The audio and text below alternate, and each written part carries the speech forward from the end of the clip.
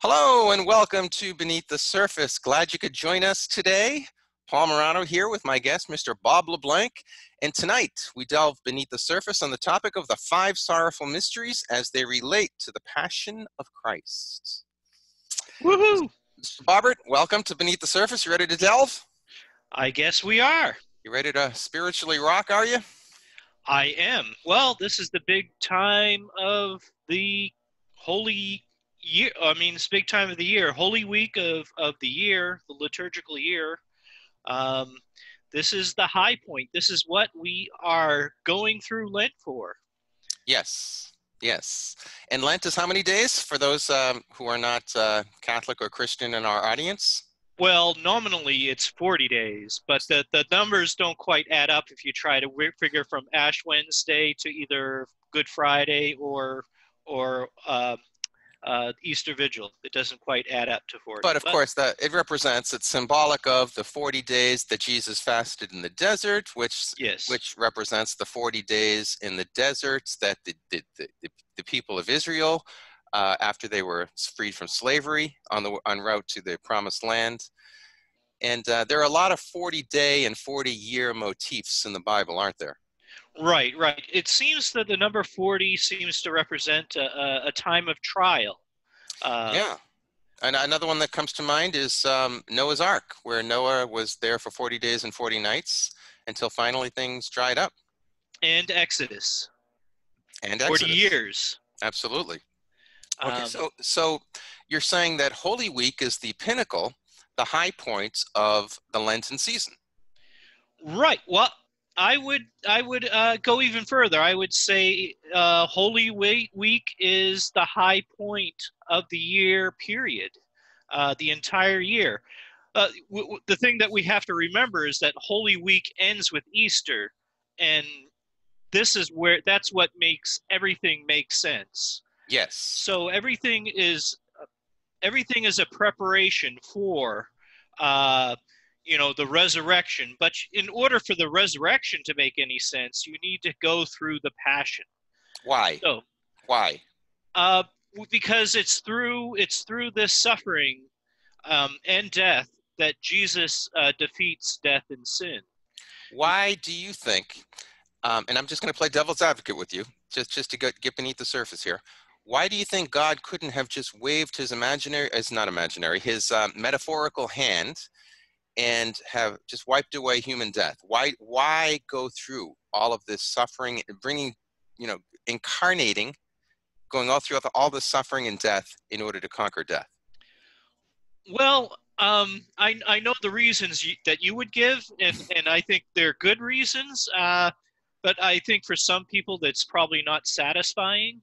But the reason is that there are consequences for your actions. There are consequences for sin. What happened is that we turned away from God. Collectively, we turned away from God in the story of Adam and Eve, our first parents. Yeah. And so somebody had to pay that price. Somebody of the human race turning away from God.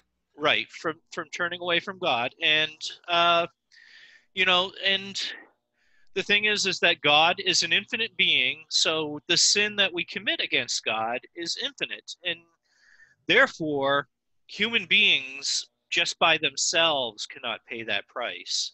And so this goes to the reason for the incarnation. So it's an infinite offense against the infinite and eternal majesty of God. Therefore, something much greater than our finite being must pay for it because we're unable to. Right? Exactly. Is that what you're saying? You know, an analogy I have given in the past is that a parent says to a child, "Don't go near my expensive vase. We just paid X amount of hundreds of dollars for it." So in disobeying the mother, the kid goes and plays near the vase and even intentionally knocks it over. It breaks into a million pieces. Now the kid cries. He truly, sincerely apologizes, but the vase is still broken into a million pieces. How can he fix that? Right. He does not have the capability. Doesn't have the power. Now he easily has the power to destroy it. Yes. Just like Adam and Eve had with the world, and we do with our sin. but it's impossible, literally, for him to fix what he broke. So in order for somebody to fix what we broke, that is bringing sin into the world and fracture everything that God created, God himself had to come down, become incarnate, become one of us, and stand in for us vicariously, right? As the new Adam, representing us like the first Adam represented us, to fix what Adam broke. Yes? Yes. I guess the kind of thing that I really key on here is that God took on our humanity. What he did in incarnation, he took, in the story, in our salvation story, he took the first steps toward that restoral. Of course, all of salvation history is kind of a preparation for the incarnation, but the final stages and the beginning of the final stages is the incarnation, when God takes on a human nature, Yes. uh, until the end of time. God will have, Jesus will be God and man from that point on, from the point on of the incarnation. So He will always be a God man. right. Yeah, So with a divine and a human nature. right, Yeah. All right. So God took on a human nature in order to fix what Adam and us, because none of us are perfect. We've all sinned. We've all contributed to this tainting and destruction of the pristine goodness and perfection of the world with our sins. And so, there is an argument, particularly it was centered, I think, between the Franciscans and the Jesuits, or the Franciscans. No, the Jesuits weren't around then. no, it was, I The think it was Dominicans. Dominicans, Yeah. Franciscan. As to whether God would have come down and taken on a human nature just to be one of us and have that closeness with us. But I guess practically speaking, it doesn't matter, because we did sin. And so God took on our human nature in order to conquer the effects of sin, which the ultimate effect is death. So to conquer sin and death, and in doing that, he did that on Good Friday and Easter Sunday. Right. Yes. Well, we celebrate this, and I want to include this because it's an important part of Holy Week, Yeah. the Easter Vigil. There's something that we have. A lot of Christians celebrate this. Is called the Triduum, and it starts with the Last Supper, and that's important liturgically. And I want to get to that. I don't know if you want to talk about it now. Well, I'd like to go through the sorrowful mysteries of the Rosary one at a time, and we'll Sure thing. get into that. And as a matter of fact, that is the first sorrowful mystery. So why don't we get into that right now? The first sorrowful mystery is the agony of Jesus in the Garden of Gethsemane. Right. The word Gethsemane, interestingly, means oil press, and Jesus is in the Garden of Olives, the Garden of Gethsemane, where he is praying to the Father fervently, and he tells his apostles, particularly his inner circle, Peter, James, and John, just stay here for just an hour, stay up with me and pray with me. And then he goes over further into the heart of the garden and he prays to the Father. Yes, and that is a very significant moment. One, it tells us that Jesus is praying, and I don't believe that Jesus in his divinity needed to pray to the Father, but Jesus in his humanity, he needed to Yes. pray to the Father. And it establishes that communion that we should be trying to make with the Trinity, Yeah. in praying to God. And so, and the thing is what he's praying about is also very, very important. Yes. Uh, you And know, you find this particularly in the Gospel of John, don't you? John chapter 17. Oh, well, I think you're going to talk about that. We're one. Yeah, may the Father and I be one. But you want to get into the Synoptic Gospels where he speaks about take this cup. So why don't you get into that? Sure. All right. So Jesus goes and prays to the Father, and he asks that this cup be taken away from him. Yeah. And then he says something very, very significant. Not as I will, but as you will, as the Father wills. which is the very beginning of the prayer that he gave us, the Our Father, who art in heaven, hallowed be thy name, thy Yeah. will be done. Yeah, thy kingdom come, thy will be done. Yeah. And so what he's showing there, that he is fully human as well as fully divine. Where you get the fully divine is in other places, but here he's emphasizing his human nature. He has a human intellect and a human will, Yeah. which must submit to the Father's will, to the divine will. In order for us to be reconciled. Right. To give this a different and a complementary spin or angle to it, you could say that in the original Garden of Eden, God offered mankind in Adam a covenant. Now, Yes. a sacred covenant is, an offer of a love relationship, a love union that will last forever. And that love union between God and man was rejected in Adam and Eve, of course. And of course, the rest is salvation history. But here comes Jesus, the new Adam, who is fervently praying in the new garden, right, from Eden to Gethsemane. And here he is saying, Father, basically it seems like he's saying, in my human nature, I'd rather not suffer. Who enjoys suffering? Right, exactly. Take this cup away from me. Now, the fourth cup, this relates to the fourth cup. Jesus in the Last Supper with his disciples drank 3 cups of wine, just like at the original Passover. Last Supper was, of course, a usurping of the Jewish Passover. That fourth cup, if I'm not mistaken, and correct me if I'm wrong, represented the cup of suffering. So he left the fourth cup at the Last Supper. He goes to the new Garden of Eden, which is the Garden of Gethsemane, you could say, and he says, Father, take this cup away from me, the cup of suffering. However, or but, or whatever the word is, may your will be done, Father, not mine. And those last few words are the exact contrary to what Adam said and did. Yes. And Eve. And hence, Jesus formally, not materially, the material act happens on the crucifixion, on the cross. But formally, he gives his will up right there to the Father in the Garden of Gethsemane, whereas the original Adam, who broke our relationship with God, basically said no to God. Well, yes, St. Paul talks about how Jesus is made perfect in his obedience. And what we're talking about is we're going all the way back to the beginning, where Jesus is now in his obedience undoing the disobedience of the first parents. Big time. And this is how Jesus completes his mission. Well, he's formally agreeing to be obedient even to the point of death. And of course, that's calling back to, I think it's Second Philippians, where Yes. Paul is talking about, Jesus being obedient even to the point of death. And this is undoing of all the sin. He's paying all this price for all this sin that's not done even in the past, but all sin that's been done, going to be done in the future. He's paying it all. He's paying the entire price of sin. Imagine that. Vicariously, he's taking that all on. He's taking the hit for us. Right. So that we don't suffer eternally.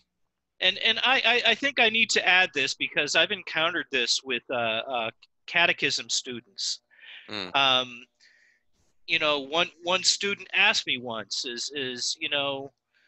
did the Father really send his Son to take this punishment for all of us? And he seemed to be focusing on what is this vindictive Father who sends his Son to pay this price? And my response is, and I think it's a good on the spot sort of response, is no, that's not really the way to think about this. The way to think about this is that God loved us so much, and the Son loved the Father so much, and the Son loved us. So what happens is the Father and the Son, they decide between the both of them, or they share the same divine will. They decide, well, out of love, the Son will stand in the place of humanity and take on the punishment. Is that it's up what you would do in maybe another human circumstance where a person is really messed up, Right. but another person who loves them goes and steps into whatever mess that person has created So give me and the punishment. give me the punishment. I'll Yeah. take the sacrifice for this. And I think that's an extremely important point to point out here, that a very severe punishment is necessary in order to bring back justice between the divine life of God and us. It's not it's completely reasonable that something so terrible had to be done in order to take away our sins, to atone for everything that we've done as a human race. And there's also this. And only God could do it. There's also this, and I think it's lost for many Christians, is that suffering now has meaning. Suffering now is salvific. Christ's suffering on the cross or during his entire passion is salvific. Therefore, human beings can unite their suffering to the suffering of Jesus during his passion. Yes. And therefore, their own suffering takes on some meaning. And a person can offer up their own particular suffering to help Jesus out. Not that Jesus needs any help, but joining your suffering to Jesus, yeah. you can go and supply the graces maybe for yourself or for somebody else. Well, and another reasonable way of looking at that is that literally we are the mystical body of Christ. We are baptized into Christ. So when the head, who is Christ, and we are the body, when the head is crucified and suffers for the salvation of many, so too does his body have to follow the head in that suffering, so that the entire mystical person of Christ, him, which is the body, and the church, which is, him, which is the head, Christ himself, and the church, which is the body, we all suffer for the sake of the salvation of the world. Of course, he is the chief sufferer, and we united with him as a body to a head. But if I could go back a little bit before we get to the second mystery, I like what, I don't know exactly how literally true it is. It may have been. I like what Mel Gibson did in The Passion of the Christ, in this scene where he had the snake slithering around. Right. It reminded us of that juxtaposition between the original Eden where the snake was, the original garden, and the Garden of Gethsemane. Oh, where the snake revisits the new Adam, which is Jesus. And notice how in the second garden, with the new Adam and the new garden, there is no Eve. I propose to you that Peter, James, and John, who are to become the head of the church, represents that Eve. The church is the bride of Christ. Okay. The church is the feminine principle. So what Adam is saying is, Eve, you step aside, I'm going to deal with this. Okay. The exact opposite of what Adam did with Eve in the original garden, where he didn't do that. In fact, as Scott Hahn says, he wimped out, and he allowed Eve to be seduced by the devil. Right. So Jesus does the opposite. He fixes what Adam broke, and the ball of salvation begins to roll. You want to go to the second mystery? Hold on. I just want to bring up, you brought up an important point going back to the Garden of Eden. In Genesis, there's a very important line, because you brought up Mel Gibson's movie.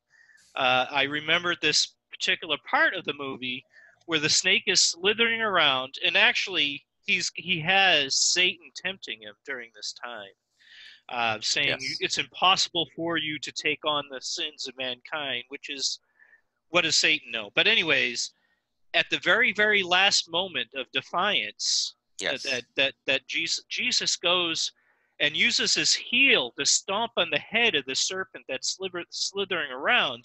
And that goes back to Genesis, where there was this prophecy and it's a little bit ambiguous as to whether it is the woman's heel that will crush the snake's head, or um, the descendants of that woman Right. crushing the snake's head.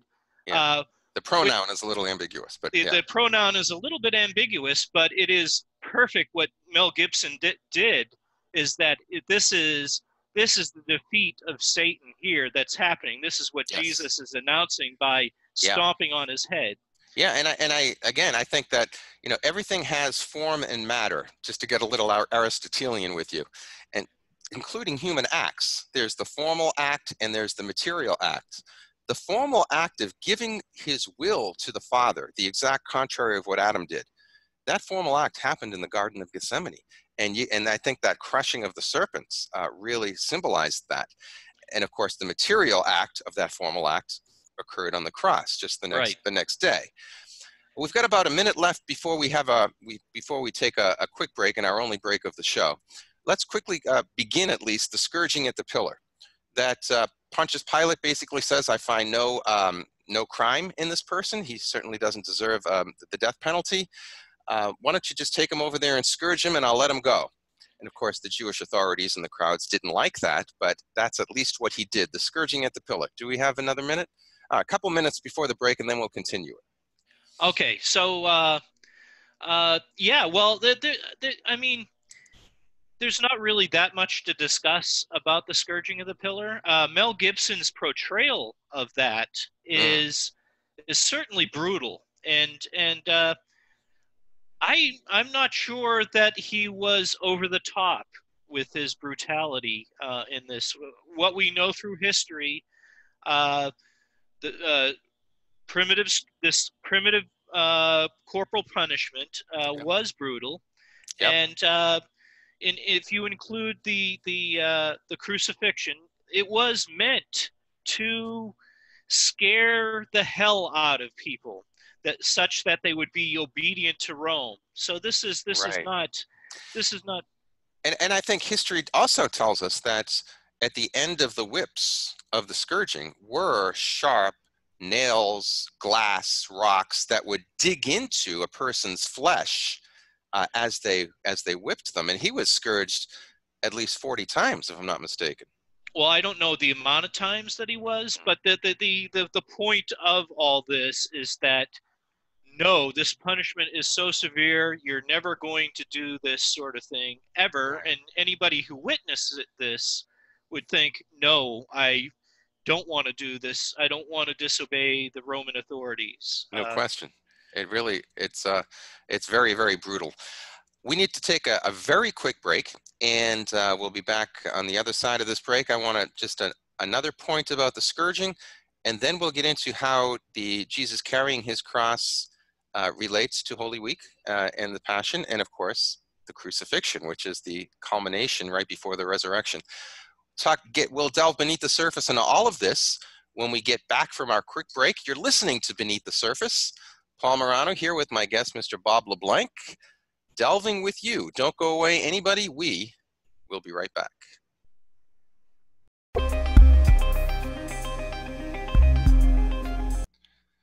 Welcome back to Beneath the Surface, segment number 2, as we delve beneath the surface on the topic of the 5 sorrowful mysteries of the Rosary and how they relate to the Passion of Christ. I was told during the break that maybe for those who are not Catholic or are listening to our show, we should explain a little bit about what the Rosary is. So really quickly, the Rosary is a set of beads, for those who aren't familiar, and there are 5 decades in the Rosary, and with each decade, there are certain formal prayers that you say to meditate on the mysteries of events that happened in the Bible, in the lives of Jesus and Mary with him. And so the 5 sorrowful mysteries of the Rosary that are prayed are the agony of Jesus in the garden, the scourging of Jesus at the pillar. We've covered those 2. Jesus crowned with thorns, his carrying of the cross up to Mount Calvary, and the crucifixion of Christ. So just a little explanation of the Rosary, which legend has it, perhaps it is historically accurate, that the Rosary was given to Saint Dominic, wasn't Bob? In I an think you're apparition, right. Yes. that Mary gave the Rosary. But if you look at the Rosary, it is a Christian version, if you will, of what Jewish people used to do with the 150 Psalms. They used to use beads and pray the Psalms. And Well, so, it's also true that we do this as well. We have something in the Catholic Church called the Liturgy of Hours, right, and the Liturgy of Hours is centered. It's just saturated with the Psalms. Psalms, That's right. and so and so what they've actually called the Rosary is the poor man's Psalter, or basically it's a layman's kind of way of praying the Psalms. Yeah, and as the Psalms prefigure Christ in the events of Jesus and Mary, the Rosary speaks about the events of Jesus and Mary and salvation. And so that's what we meditate on with the Rosary: the joyful, the sorrowful, the glorious, and before the glorious now is the luminous. And we can do all that. We can talk about that more in detail if we do a show on the Rosary. But right now, Bob, we are on the second sorrowful mystery of the Rosary and how it relates to the Passion of Jesus, and that is the scourging at the pillar. And Jesus was scourged. Now, usually, in fact, virtually always, I think, if you're scourged in ancient Rome, you're not crucified. It's one or the other. And that was Pilate's original choice. I won't crucify him, but we'll scourge him and set him free. However, that's not what happens. Well, yeah, Pilate, I think, decided to do the scourging as kind of a way to placate The uh, crowd. the crowd. The mob was pretty insistent that they didn't seem to like that, and recently we just did Palm Sunday, which is also called Passion Sunday, and Yeah. we see these two events that are separated by a relatively short period of time. I don't know how many days, but a relatively short period of time.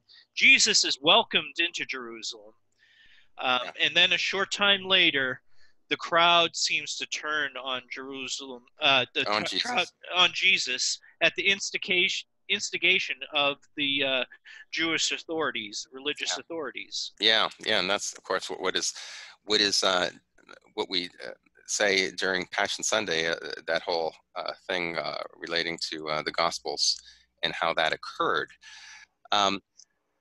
One more thing I just want to say about the scourging at the pillar is I see some spiritual symbolism here too. That if you notice in the original garden, let's go back to that. What did Eve and Adam with her say about that forbidden fruit that caused the death of mankind? Well, she said it that was pleasing. She saw it was good for food, pleasing to the eyes, and desirable for gaining wisdom. Good for food, pleasing to the eyes, and desirable for gaining wisdom. I see the scourging at the pillar taking care of Jesus undoing the first two of those things. It was good for food, sensual appetites. The scourging at the pillar scourges the body. Pleasing to the eyes, again, aesthetic, sensual appetites. The scourging at the pillar scourges mankind for its sins of the flesh. And that's one thing that I see that Jesus, again, undoing and redeeming us from. And of course, the very last thing, desirable for gaining wisdom. A wisdom that is, I am more wise than God. Symbolically, I see this as being undone by Christ. This pride that mankind has gotten since the fall of mankind in the crowning with thorns. You have the crowning with thorns. He is humiliated. They put a purple cloak around him. They gave him a reed. They put these this heavy crowns of thorns in his head, which made him profusely bleed. Some people say it may have even cracked his skull with the heaviness and sharpness of those thorns, mocking him, saying, "Look, there's our King of the Jews." Your Um, thoughts? Well, this is the interesting thing about the crowning is that in a way they really were crowning a king, even though their intention was the complete To, reverse. They were to to mock mock him, him. yes, to Yes, humiliate him. to mock him and humiliate him. Well, it follows with the I don't remember who. I think it was the high priest in the Gospel of John that Caiaphas, prophesies. Yeah, yeah, that prophesies that it is better to for, kill this one man than the entire nation die. exactly, And exactly. and He in truly is the Lamb of God. yeah, well, it is in a way that is the truth. It is better that Jesus die for our sins than that we all die for our sins And die in our sins, and which die in means our an sins. eternity away from God, which means everlasting hell. So Because as we've talked about in other shows, the immortality of the soul is natural to us in the sense that it's spiritual, so it can't decompose or disintegrate. So when the body, which can do those things, dies, the soul continues, the soul survives bodily death. And so the question isn't whether the soul would have been annihilated if Jesus didn't come. The question is whether or not the soul would be eternally miserable, away from God in hell, or Jesus, of course, came to take that away. right, right. I also want to mention this, and this Yes. has been brought out by Peter Kraft, who has written many apologetic things. He mentions that Jesus spilling one drop of his divine blood would be sufficient for the salvation of all men, but rather Jesus went all in. He went in all in order to show his love for us. And it and maybe I'm jumping ahead here, but I'll say it now because it's fresh on my mind. Is that uh, it also shows if this one drop would infinitely satisfy, and Justice. Jesus, Yeah. yeah, that then um, it means that there is no sin that God cannot overcome. That His mercy also is infinite. Yeah, that is huge. That is huge. Um, I don't know how true what Kreeft said. Maybe it is true.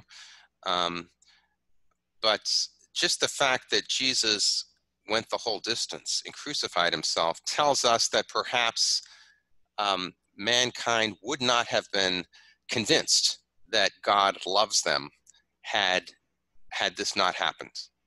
And Yeah, I I do love what you said, which is hugely important, and it's so true that even though our sins are infinitely graver than we could ever imagine, because they are sins against the law of in the love and majesty of God, the mercy of God, the power of God's mercy is infinitely even greater than that. That is yes. something huge that we all have to understand. So many people are continue to hide from God, continue to deny his existence in an unconscious way because they fear the truth of looking at themselves. God is like a mirror. He's light. The more we recognize God and get close to him, the more we see ourselves. And that can be a very scary thing if you don't understand the infinite mercy, the infinite love and mercy that God wants to bestow on every one of us. And I also want to mention this because what you just said keyed me on it is the fact that people do despair of their sins. They recognize their sins and they despair. And this is the real problem for Judas. And Good point. we'll actually it's probably appropriate right now because we've in this mystery we've kind of gone past the fact that Peter also denied Jesus. But the difference between Peter and Judas, they both were repentant, but Judas despaired. He hung himself, um, and Yeah. Peter managed to come up with the courage to return to Christ and receive forgiveness from Christ. I would imagine there is no more uncomfortable place to be than to know the gravity of your sin and to not know the mercy of God or not trust in it. Right, I can't exactly. imagine anything worse than that combination. Imagine that. That was, I think, still an open option for Judas. Judas could have repented from his sins. No question. And by the way, just as a little aside, one wonders what the world would have been like if Adam repented rather than started accusing Eve and God, the woman that you gave me, she's the one that made me do it. If he said, "Oh God, I messed up. I'm so sorry. Please forgive me," instead of doing what he did, who knows? Well, I tend to think that his turning to blame Eve and Eve's turning to blame Satan Yeah. is the effect of sin as well, as Yes. it's a consequence of it. Yeah. All right. So we've talked about the agony of Jesus in the Garden of Gethsemane, which begins the whole process here. Jesus being scourged by Pontius Pilate because Pilate, or at least initially, didn't want to crucify him. And then Jesus crowned with thorns. In his humility, he accepts all of these sufferings. And then comes Jesus being given the cross to carry. He's all bloodied from his scourging and his crowning with thorns. And he now has to carry this heavy cross up Mount Calvary to his crucifixion. Yes, yes, and there is pious traditions that talk about, and I think this was in the movie. Jesus hugged his cross; he embraced his cross, which shows the depth of his obedience. This is certainly not a man God or God man that is shirking his duty. He is embracing it totally, Yeah. and he, Well, actually, again, if you look at the justification, here is the new Adam. He is embracing the new tree of life.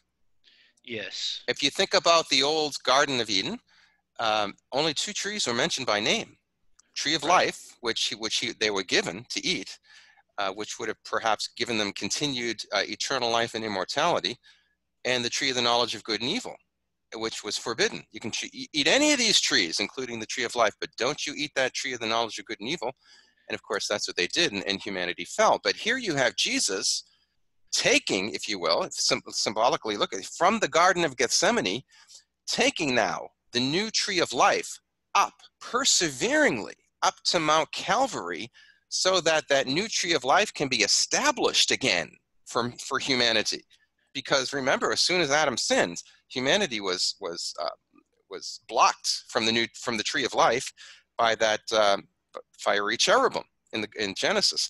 But here you have Jesus taking that cross up Mount Calvary, taking that new tree of life, establishing it, and knowing that he's about to hang on it as that fruit that hangs from the new tree of life, of which, if people now eat, if people now consume the new fruit, which is Jesus, of the new tree of life, which is the cross, where do you consume this new fruit of the new tree of life?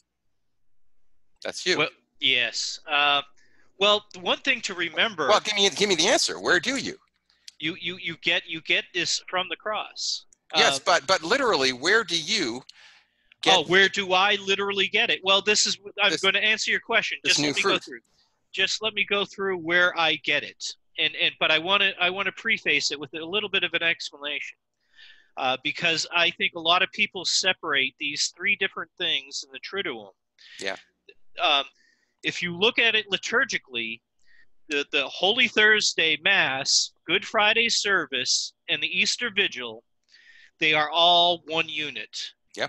If you really look at it, you are not dismissed. You do the priest does not say the Mass is ended at the end of the Holy Thursday Mass. And for those who are non-Catholic, after every single Mass, church service for Catholics, um, that's what he says. That's Mass what is he ended, says. go in peace. Here, he doesn't say that because they are three elements of the same whole. Right, right. Okay? And Good Friday is not a Mass. It's the one day that you don't celebrate Mass anywhere in the world. Uh, and so it's a service, what's left over with host you're consuming. And then this thing is all completed in the resurrection. And so what is happening here is that the Eucharist, which is the answer that you were looking The answer for, to my question, thank you. is the fruit of the tree, and we receive that fruit of the tree from the Mass, which is every Mass is a summation of these three separate elements all combined together: the Last Supper, the crucifixion and death of our Lord, and then Yes. the resurrection. Represented. Represented, all represented. Yeah, And so you not just remembered, but literally represented. Those three acts are, because God is eternal, he's outside of time, those three acts and their effectiveness comes to us, and we are affected by them, celebrating at Mass, every single Mass we're at. right. And so the priest is going through, especially in the consecration of the bread and the wine, which turns into the body and blood of Jesus. That happens every Mass, and the Mass is not a Mass without that happening. Yes. And so then where we complete that, we receive the fruits of this, the fruits of the crucifixion and resurrection, which are the pair of our salvation history. We receive that Yeah. love from Jesus. And Holy Thursday, the Thursday during Holy Week, is when it is celebrated, that first Eucharist, which was Passover that Jesus took and made it the new Passover, of course, of the new covenant, whereas Jesus becomes the new Moses, leads people through this life into the next, when we are completely freed of sin, including the sin that's still in our human nature via original sin. And so we have the crowning of thorns, the carrying of Jesus on the cross. We only have a couple of few minutes left. Let's get to the pinnacle, and then we'll talk about what this can all, how we can all share in all of this in our spiritual lives. The pinnacle of this, the fifth sorrowful mystery, the crucifixion. Yes, and so this is where Jesus dies, and this is a lot of times one of the theories is that Jesus just swooned. He didn't really die. This is not what the Romans intended. They made sure that people died, and in fact, we have the evidence in Scripture of that, with the piercing of Jesus's chest by the Roman soldier's spear. That's right. To ensure it. And water and blood came out, which is something that proves that Jesus was dead at that point in time. And it also has symbolic meaning. We get through his blood and water.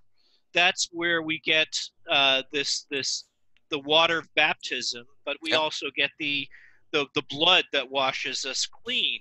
And which is in the Eucharist. Which is in the Eucharist, and that harkens back to Exodus as well, where Moses would sprinkle blood on the Israelites from the slaughtered lamb. Very good. And it harkens back to Genesis too. And again, the juxtaposition between the Adam and Eve story and the Jesus-Mary story. What happened when Adam was God put him in a deep sleep, and out of his side, you could say his rib, but you could also say out of his heart came his other half, his female partner, Eve. What happens in the deep sleep of the cross with the new Adam? The church is born. The church is born. The feminine principle, the bride of Christ, just like Eve to Adam, is born out of Jesus right there on the cross, with symbolized here by the grace of water and blood, baptism in the Eucharist, the sacraments that initiate people into the church. The bride of Christ is born. One more thing, and then I want to just talk about, because we only have 2 minutes left, about how we can enter into all this. And that is that one thing that Jesus said in one of the Gospels, I think it was Luke, was right before he died, he said, "It is consummated." It is, yeah, it is finished. Some translations say it is finished. Others say it is consummated. What happens when a groom finally becomes one with his bride? Right, consummation. The relationship is consummated. It was actually, you could say that the consent of the marital type relationship occurred in the Garden of Gethsemane, where basically Jesus gave up his will with his I do to the Father. And here, the relationship between Christ and his groom is consummated, where his very life is given to his bride, just like in the consummated act of a bride and a groom, his life is given to his bride. And now the bride has his life, is impregnated with his life, like the church is impregnated with his grace. Couple minutes left. Why don't you go over perhaps some of the spiritual benefits and how we can enter into this during this Holy Week? Well, the spiritual benefits are really in the preparation, I think. We prepare for this during Lent, and then we celebrate. We enter into it ourselves.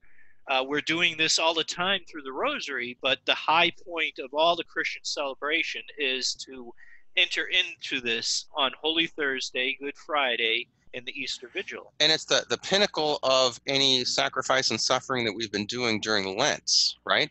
Right. I mean, we certainly it certainly doesn't end, and in fact, we have a huge Easter season.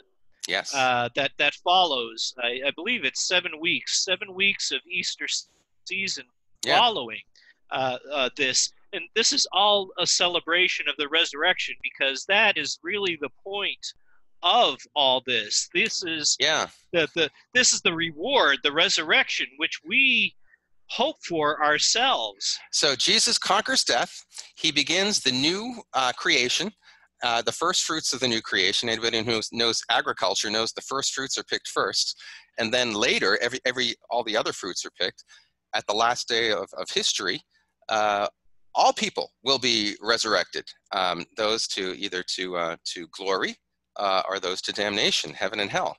But bodily and a whole person resurrection is first celebrated with the head of the mystical person of Christ, the mystical body, which is Jesus himself, on Easter Sunday. Last word, Mr. Bobbert. Well, yes, let's hope for all our resurrection into heaven here. Amen. Amen. So obviously, what's more important than that? Being with God for all eternity. Thank you, Bob LeBlanc. It was a fun show to do. Thanks a lot for delving beneath the surface with us. Thank you, Paul. And thank you all for listening. And you have been listening to Beneath the Surface. Glad you could join us tonight. Have a great Holy Week, a great Easter season. And until next time, Paul Murano signing off. Beneath the Surface. God bless.